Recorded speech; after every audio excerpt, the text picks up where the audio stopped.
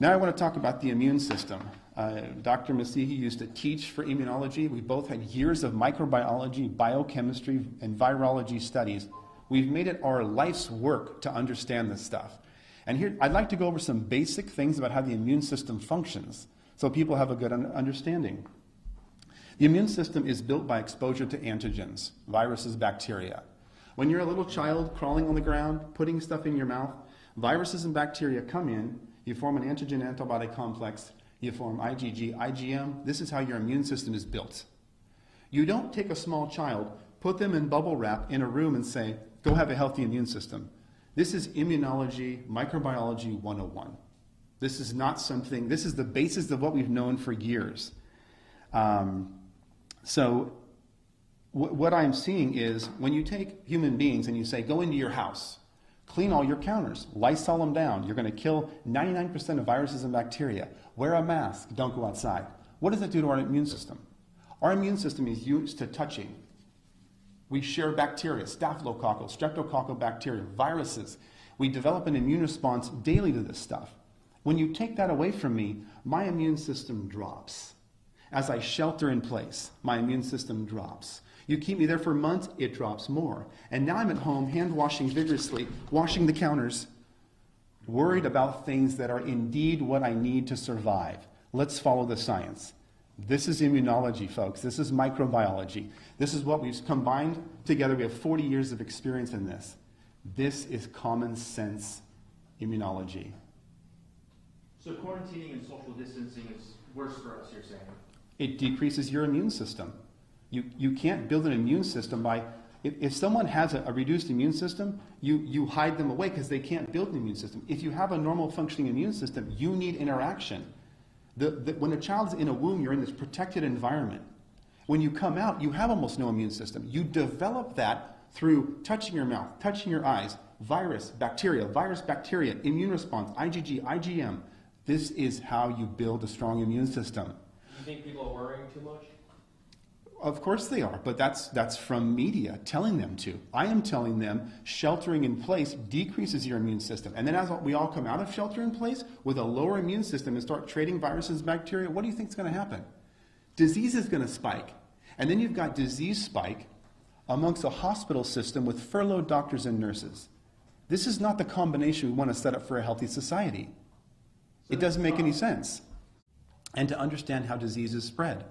For instance, nobody talks about the fact that coronavirus lives on plastics for 3 days, and we're all sheltering in place. Where'd you get your water bottles from? Costco. Where'd you get that plastic shovel from? Home Depot. Those are fomites and carriers of disease. So you take your family sheltering in place that you think is safe, and you're taking fomites with disease that they've shown that lasts 3 days. Are you really protecting yourself from COVID? Does that make sense to you? It doesn't make sense to me. And if I swabbed things in your home, I would likely find COVID-19. And so you think you're protected, but you've got fomites coming from, Home Depot and Lowe's. And it's okay for us to be mingling in those situations, but we have to not go to work. It's okay for us to go to Costco, but not to church. Do you see the lack of consistency here? From a microbiological, immunological standpoint, that doesn't make sense. If you're going to isolate people, you need to shut these all down because that's how the fomites are being transferred. When you go to Del Taco and you get a plastic bag or piece on your burrito from someone not wearing a mask who was just wiping their arm on your thing, do you think you're protected from COVID?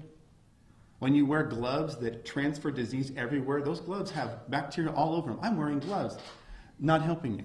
As your mask that you're wearing for days, you touch the outside of it, COVID, and then touch your mouth. This doesn't make any sense. We wear masks in an acute setting to protect us. We're not wearing masks. Why is that? Because we understand microbiology, we understand immunology, and we want strong immune systems. I don't want to hide in my home, develop a weak immune system, and then come out and get disease. We have both been in the ER through swine flu and through bird flu. Did we shut down for those? Were they much less dangerous than COVID?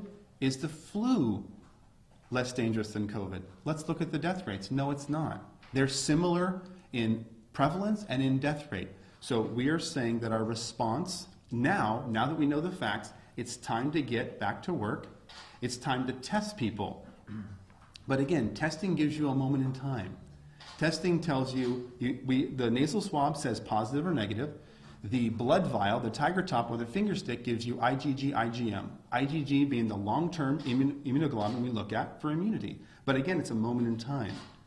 And what's interesting to me too is when someone dies in this country right now, they're not talking about the high blood pressure, the diabetes, the stroke. They say, did they die from COVID? We've been to hundreds of autopsies. You don't talk about one thing. You talk about comorbidities. Their vessels were narrowed. Their lungs were a smoker. COVID was part of it. It is not the reason they died, folks. It is one of many reasons. So to be so simplistic to say that's a COVID death because they have COVID, you know how many people die with pneumonia or people that die from flu, with flu I should say, it's not from flu. Their lungs were compromised by COPD. They had a heart attack 2 years ago. They have a weakened body. We aren't pressured to test for flu, but ER doctors now, my friends that I talk to say, you know, it's interesting. When I'm writing up my death report, I'm being pressured to add COVID. Why is that? Why are we being pressured to add COVID to maybe increase the numbers and make it look a little bit worse than it is? I think so. Your vitamin D levels go down, you're not outside, you're not, your mood goes down. When your mood goes down, you're more likely to get sick, you get depression. Going outside is healthy. I mean, why can't you go to the park and walk around, but you can go to Home Depot and nobody's wearing a mask? It doesn't make sense. The inconsistencies and the incongruencies make no sense. That's the bottom line. So when Governor Newsom says restaurants after the stay-at-home order, you might see waiters and waitresses wearing gloves and masks and giving you disposable menus. You guys disagree with that? No, it's not.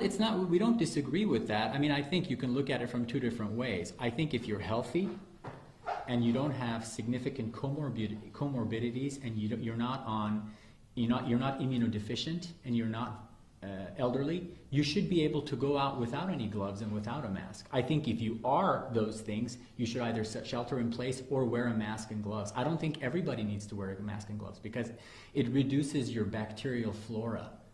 It doesn't allow you to interact with society, and your bacteria flora and your viruses, your friends that protect you from other diseases, end up going away, and now you're more likely to get opportunistic infections that are hoping you don't have your good bugs fighting for you, if that makes sense.